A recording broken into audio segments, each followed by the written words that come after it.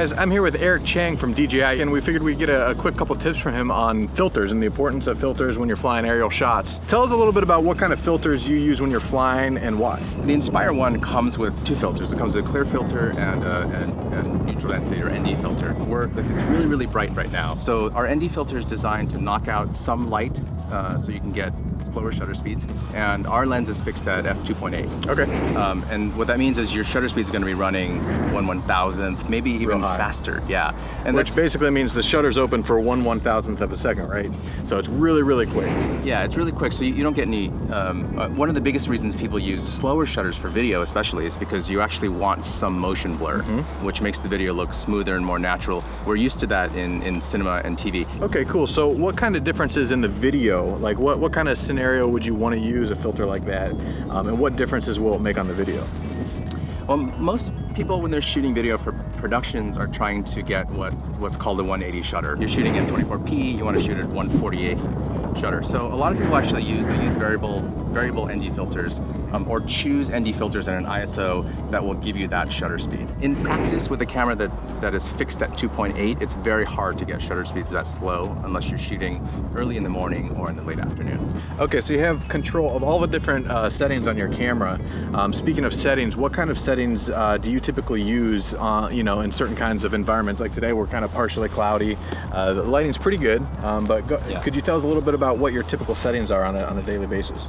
For stills, so we shoot to Adobe DNG RAW and to JPEG, and you can shoot simultaneously to both. So I'm pretty much always in that mode. Okay. I want to shoot JPEG in case I want to transfer to my phone, which you can do, and I want to shoot RAW to have maximum dynamic range and quality. On the video side, pretty much if you're in the US, you want to be shooting 30 or 24. You want to sort of be compatible with NTSC people. And then if you're in Europe, of course, you're shooting 25. So NTSC and PAL is an option. So make sure you go through and pick the one. If you're missing a frame rate, it's probably because you're in the wrong format. And then you can shoot lower resolutions, so 1080p at 60 frames a second. So if you want to shoot something that you can slow down later, or something that looks really, really smooth on the computer, you can choose 60. So I wouldn't shoot 1080p over 4K unless I were going for 60 frames a second. Now, one of the differences I noticed between the Phantom versus the Inspire, and then also some big scratch builds like what Eric builds, is being able to fly solo and operate the camera and the machine all at once versus having two operators, right? Right. So what you'll see in almost all higher end or professional video production are that people who are flying are typically working in pairs. So you have a pilot and then you have a camera operator. Now, if you're a really, really good pilot, you can probably get away with doing most of the moves you want to do alone. But they can also be difficult to do if conditions aren't perfect. If you have really strong winds or gusty winds, or you need situational awareness. If you have a lot of obstacles around you, you want to really be looking at the aircraft, or you want to be looking out of the front. So you need a second camera, which of course our Inspire doesn't have. So that second operator allows one pilot to be totally focused on flying, and of course the operator can do much more complex movements with the camera. And they're both kind of their own separate specialties. So somebody's always going to be specializing in flying really well, and then the other one is actually a photographer that's just along for the ride and is looking for composition and that kind of thing. Right, that's right. So I think, but what's really interesting is if you're not used to working with a partner, it can be confusing. And frustrating. Yeah, and frustrating. I'm not used to flying with a camera person. I'm also not used to being the camera operator. I'm used to doing both. So when I fly with someone, I see the camera moving and I feel like I'm turning, Yeah, I would imagine it takes a certain kind of connection between two people to be able to communicate. A lot of communication, I'd imagine. Yeah. So Eric and Romeo actually brought an Inspire with two remotes set up, so we're gonna go check it out right now.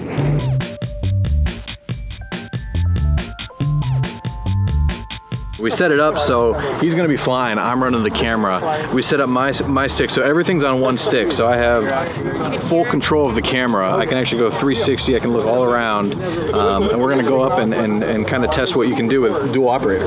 Yeah, sounds good. Cool. Should we fly? Let's do it. Yeah, I'm recording now. Cool, we're rolling. Yeah, all right, so why don't we bring it right down the side of the group of people here, and I'll see if I can I'll back it up and then I'll zoom away. Okay, starting from here. Sound good? Sounds good, yeah. All right, so I'm just flying forward, which is like produce articles and videos. right in front of us, kind of going sideways. Radio control content, aerial photography content. Piece of cake. Yeah, it's pretty cool. It's a little different. When I play video games, I play inverted, so up is down and down is up. And which we can change. Oh yeah, you see the leg just came into view because of the wind? Yeah, I did. Here, this is a good, well, we should show what the gimbal is actually doing because there's actually quite a bit of wind here, and the aircraft's moving around quite a bit. So I'm going to look up a little bit as much as possible. Here, I'll turn. There you go, yeah. Okay, now I've dropped the landing gear. I see it. And what I'm going to do is some pretty aggressive maneuvering, right? Okay, go for it. Here, I'll put it further up. The gimbal downstairs. It's just locked in. Right? So, yeah, and I don't even think we mentioned it, but this is using a 3-axis gimbal, which is obviously super important when flying AP. And you're still free to use the camera as if I weren't doing anything. I can bang on the sticks too. Yeah. So the Inspire ones, the gimbal range is about 720. So you can go around twice, and then you'll kind of hit the end. Okay. And then you have to recenter the gimbal. So why don't I fly in a little circle around us? Okay. And you can do whatever you want with the camera. So this is, we'll kind of do the standard orbit, right? And what I will do is not, I will not fly it nose in. Okay. Right? I'm just going to fly it like a box. I'm just looking down on us right now. Really, really cool shot. I have to turn around and look at it, which I'm not used to. Cool. Now I'll come in a little bit closer. Now drop down. Okay, ready? Yep. Go up now. Nice camera work. Awesome. Nice communication. Yeah.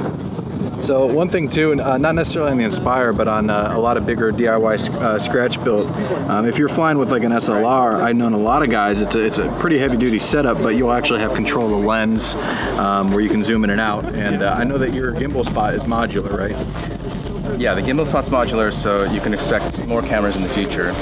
This is really just the first camera. In the future, yeah, and I'd imagine that the Inspire seems pretty beefy, so I can imagine it could hold quite the payload. Yeah, it's definitely overpowered for the current payload. All right, so I'm just gonna fly ahead towards these trees. Yeah. So I have a button on the back of my transmitter that actually centers the gimbal. So this gimbal has full 360 degrees. I'm actually panning around right now. And then as soon as I want to see what Eric's flying towards, I just hit the button and it recenters it right back up. So I'm looking right at it. Real sensitive gimbal too. You can really just barely touch the stick and get that slow pan shot. So it really, there's a lot of room for creativity, which is really, really cool. If you are shooting in 4K and say you're flying aggressively and you get an arm or a motor in the shot, if you're shooting in 4K, you can actually crop it and still be able to export at 1080. Right. Gives you a little bit more resolution so you can zoom in and still get a good shot. Very, very cool. Yeah, so one of the things that I like to do as a single operator is also use the gimbal free and follow mode. And so it's pretty common that you'll go and point at something like I'm pointing at us, now I lock it in free mode, and now no matter what I do, I can fly left and right. The gimbal is kind of locked in, even if I fly and I'm yawing quite a bit, actually, you can't tell. Holy cow. Right. Right. That's pretty crazy. Yeah, kind of funky to see that. Yeah. Occasionally you just see a leg go across the screen. And now we're at 28% battery, so this whole flight has been on actually less than one battery. Cool. What do you say, bring it in for a landing? Yeah, let's bring it in. I don't want to blow too much dust. Okay, cool. Well, nice flying, man. Yeah, thanks. Nice operating. Yeah, well, that was actually my first time. It was a lot of fun. Next time I got to get inverted on pitch. But we want to thank you guys for watching, and hopefully this gives you a little bit of insight on dual operator when it comes to aerial photography. And we'll see you guys next time. Thanks, Eric. Thanks for having me.